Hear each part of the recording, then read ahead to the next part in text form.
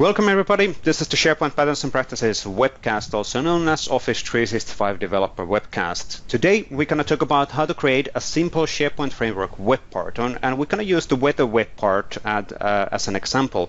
It's a relatively simple example, but it's one of those things what typically when you build an intranet or a portal or customizations in SharePoint, that's one of those things what everybody is asking. I want to have a weather shown within in the front page of my portal. So and it's actually a relatively nice and simple scenario to show also the power of SharePoint Framework. My name is Vesa Juvonen. I'm a Senior Program Manager in SharePoint Engineering, and with me today doing the demo is Waldek Mastercards. Waldek, will you do a quick demo intro? Yes. Hi everybody, my name is Waldek Mastercards. I am Office Development MVP and I work as a Senior Developer at Rancor. Today I'll be your JavaScript wizard. Indeed. So let's actually get started on the actual content. So a few things before we deep dive on the content. So SharePoint Patterns and Practices is a initiative which has been existing for a few years. We've been using the Office 365 Dev as the naming. Right now, when we're pushing more and more SharePoint elements, we, especially in the SharePoint topics, we're going to use the SharePoint Patterns and Practices term or a brand. SharePoint Patterns and Practices provides you code samples, guidance documentations, monthly community calls, bi-weekly office hours for Q&A, case studies. The themes also are in the SharePoint Framework. More and more will be spent time on the upcoming SharePoint Framework, which is already available in developer preview. Also, the SharePoint add-ins will be there as a big role because the add-ins are not going to go away. So the SharePoint Framework is going to, it's an additional option to implement certain scenarios in a UI perspective. But the typical SharePoint add-in scenarios are not going to go away, fully supported, and we're going to evolve those in the future as well. The PnP also provides guidance on Microsoft Graph, Office 365 API usage in general, and it's really around the remote provisioning, client-side development in general. But let's actually get moving on today's topic. So, like mentioned, we're going to use the simple scenario of a weather web part, and this is a super classic case, but that's for a purpose. Because we do know that a lot of the audience and a lot of the people watching these videos and going through the tutorials and going through the code examples do not necessarily have that significant experience on the web stack development or SharePoint Framework development because it's a relatively new topic within a SharePoint area. So the weather web part is then a good example because actually it's almost like production ready. The typical requirement is that you need to show a weather within one location. The follow-up requirement is then that, okay, let's evolve this based on a user profile attributes. So, for example, reading a user profile location, attribute location, and then evolve the web part to be dynamic.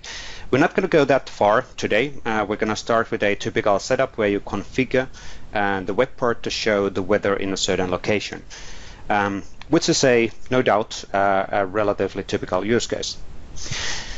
Before we go to the actual code, and while it's going to show the basics and how do we actually implement this stuff, there's a few things which we want to pinpoint. So right now we are in the developer preview of the SharePoint Framework, and there is actually a native simple way of adding remote JavaScript libraries to your SharePoint Framework solution.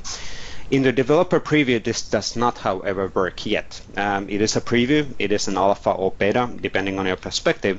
So we need to do a slightly additional work on this. We luckily have a module loader available within the SharePoint Framework, and this is directly taken from our use case. There's few things to notice within this render method. So this is the render method in the client-side web part in the SharePoint Framework. First of all, there's the if this render once equals false. And this render once is a property within a base class, which you can use to check have we already rendered the web part, so we don't reload those dependencies which we need to do for the first time. Wouldn't be that the right way of putting that, Waldek? Yes, that's correct. The way the render works is that it executes initially when you add the web part to the page, but also every single time you change properties of the web part. So that way, without that clause, we would just load these scripts every single time someone would change location. So we don't want to do that. So that's why we wrap the loading part of the scripts in that if clause. Yes, indeed. And then inside of the if clause, we're using the module loader, which has been imported, the Visual Studio Code project, or whatever your UI, whatever your tooling is, so in the SharePoint Framework project, or in the class. So you're using the import module loader from Microsoft/SP module loader, and after that you're able to then request certain scripts to be loaded in external CDNs or whatever the location is. Quite simple stuff still, but after this you have, in this case as an example, you have then the jQuery available. You have then also additional simple weather minified JavaScript file available within your implementation. The other thing what we wanted to kind of pinpoint explicitly on the slide is a option within your client-side web part. So by default, when you have a property pane properties within your client-side web part, those are reactive. What it means is that whenever you modify the property, the modification is reflected directly to the client-side web part. Essentially, it is actually re-executing the render method within the client-side web part, like Waldek mentioned. So this isn't always the right behavior, because, for example, in this weather web part case, you want to write, for example, the weather of Helsinki or Los Angeles or Montreal. You actually don't want the text to be you don't want that property change to be reactive, which would mean that when we type Helsinki, every single time you type HEL, it would actually re-render the web part. That's not optimal. So what we want to do is that somebody writes the property and then clicks a button to actually apply that.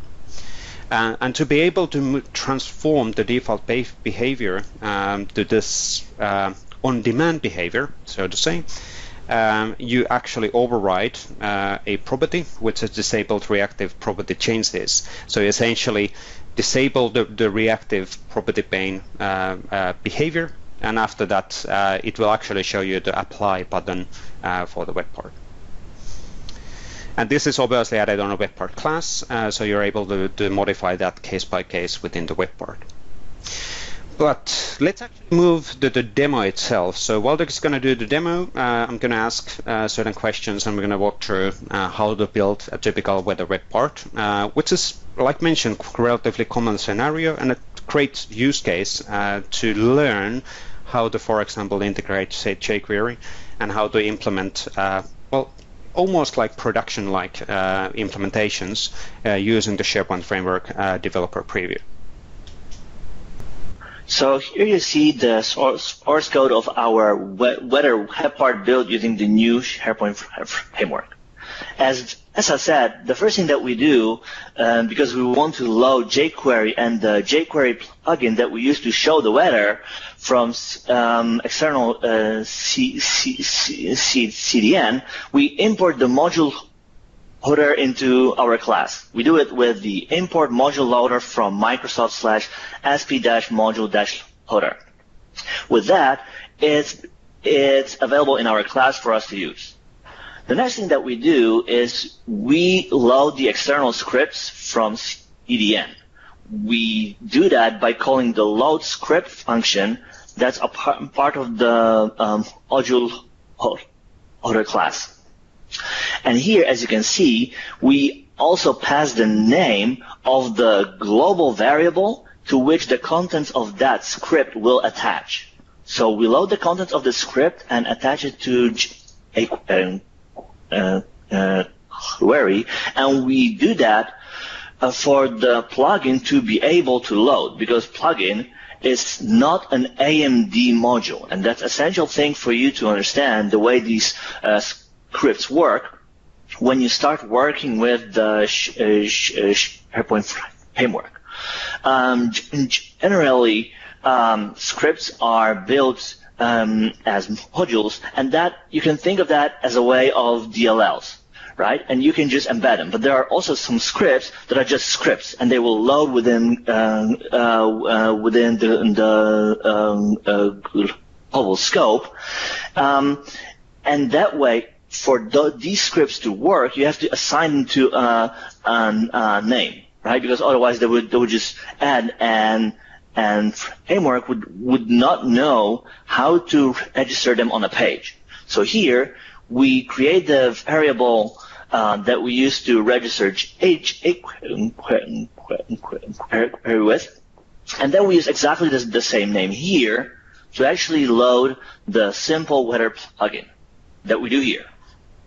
Another thing that we also do is to assign the jQuery to an internal variable that we have here for us to use, right? Because now we only load the script, but at some point we also want to instrument a piece of the page, a tag on the page, to actually load the weather, right? So we need to have the reference to it. And after these scripts are loaded on a page, we actually move to rendering the contents, right? And another thing that we mentioned in slides is that we wrap all of this into this if this render once clause. Because the render function is triggered every time, initially when you add the web part to the page, but also every single time you change property of the web part. And because we only want to load these scripts once, we use the internal information that the web part makes available to us to check if it's loaded initially or if it's re-rendering due to a change of one of its properties. So once all of that is done, we actually move to our internal function that we use to actually show the weather on a page. And here we make use of our jQuery function or jQuery property that we stored internally here, or that we stored here. So the script that we got from CDN we assigned to this variable, and now we are able to use jQuery within the web part. And here the thing that we do is that we get the location from properties, and we initialize the plugin to actually retrieve and show the web part on a page. So the way it works is if we go to the page, here we can see the weather, and if we go here, we could change that to Munich and then apply it, and then we would see that it will change the weather info. As you can see, we use the apply button here to have the property pane work in a non-reactive mode. That means that it will only show the weather whenever we click apply. Without it, the way it would work, let's just see how it would work out of the box. So let's just uncomment this, save it. The workbench will reload by itself because it runs in the background. And let me just open Developer Tools so that we can see how requests will be done whenever we change it. So now let's clear that, and let's change location back to Helsinki, and let's just see how, as I type, for every single keystroke, the web part issues a request. Why? Because, as I said, on every single change, the render function is being called, the web part is being re-rendered, and location and the weather info is being retrieved for whatever we have there, right? So that case is exactly why you want to have property pane in non-reactive mode whenever you retrieve data from some API, right? Because you don't want to re-render it all the time on every keystroke or on every change. You want to change the settings to the way you want them to be, then apply it, and then only have the web part show the data. So with that, I give it back to Vesa.